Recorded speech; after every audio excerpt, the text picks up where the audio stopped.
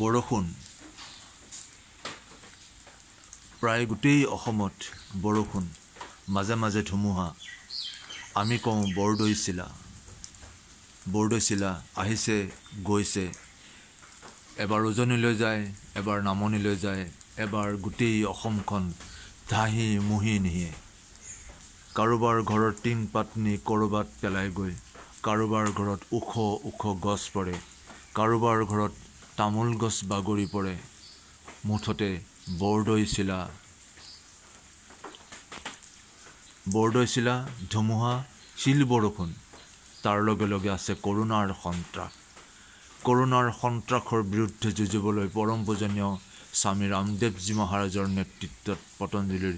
যোগ শিক্ষকসকলে অহৰ্নিশে প্ৰচেষ্টা চলাই আছে স্বামীজীয়ে কৈছে আজি আমেৰিকাতো যুগৰ জাগৰণ আৰম্ভ হৈছে কিয়নো আমেৰিকাত আজি প্ৰায় 8 লাখৰ ওপৰৰ মানুহ এই ৰোগত আক্ৰান্ত হৈছে 50,000ৰ ওপৰৰ মানুহৰ মৃত্যু হৈছে দুখ লগা কৰুণ মৃত্যু হয় স্বামীজীয়ে কৈছে অতি কমেও 5টা প্ৰাণায়াম কৰিবই লাগিব ভস্ত্ৰিকা 5 মিনিট কপালভাতি 15 মিনিটৰ পৰা 30 মিনিট পৰ্যন্ত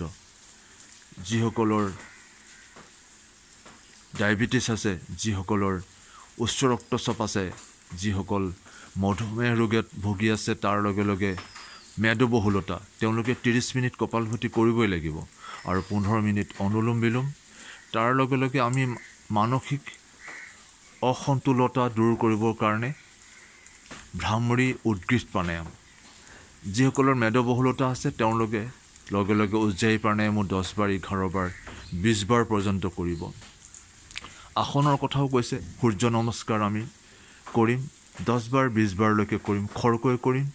লাহে লাহে কৰিম মুণ্ডুকাসন পৱন মুক্তাসন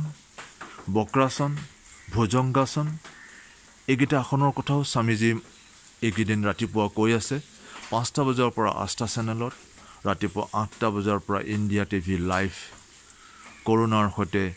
স্বামী ৰামদেৱৰ যুদ্ধ আৰু এই যুদ্ধত আমি জিকিব লাগিব আমি কৰোনাক হৰুৱাবই লাগিব পতঞ্জলী ৰিচাৰ্চ ফাউণ্ডেশ্যনৰ সায়েন্টিষ্টসকলে বিজ্ঞানীসকলে প্ৰায় 200 বনৌষধিৰ ওপৰত পৰীক্ষা নিৰীক্ষা চলাই আছে গৱেষণা চলাই আছে তাৰ ভিতৰত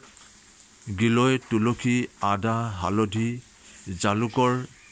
দ্বাৰা এটা কাঢ়া বনাই সেই কাঢ়া 3 বাৰ খালে মানুহ ৰোগত যদি আক্ৰান্ত হৈছে তেওঁ উদ্ধাৰ পাব আৰু এই বিষয়ত জীৱ-জন্তুৰ ওপৰত প্ৰয়োগ কৰি পেলাই ইয়াৰ পৰীক্ষা কৰিবলৈ আৰম্ভ কৰিছে পতঞ্জলী যোগপীঠে আৰু এলোপেথিক ঔষধ উলিওৱালৈকে তাৰ ভেকচিন উলিওৱালৈকে হয়তো আয়ুৰ্বেদৰ দ্বাৰা এটা উপাচাৰ উলিয়াব কাৰণে সম্ভৱ হ'ব পতঞ্জলী ৰিচাৰ্চ ফাউণ্ডেশ্যন আৰু ভাৰতবৰ্ষৰ প্ৰায় 100ৰ অধিক আয়ুৰ্বেদিক সংস্থানৰ সৈতে ভাৰত চৰকাৰৰ যোগাযোগ কৰি আছে যাতে আয়ুৰ্বেদিক উপাচাৰৰ জৰিয়তে এই ৰোগক হৰুৱাব পৰা যায় আঁতৰাব পৰা যায় ভাৰতবৰ্ষ কৰোনাক হৰুৱাব কৰোনাৰ প্ৰাদুৰ্ভাৱৰ পৰা ভাৰতবৰ্ষ মুক্ত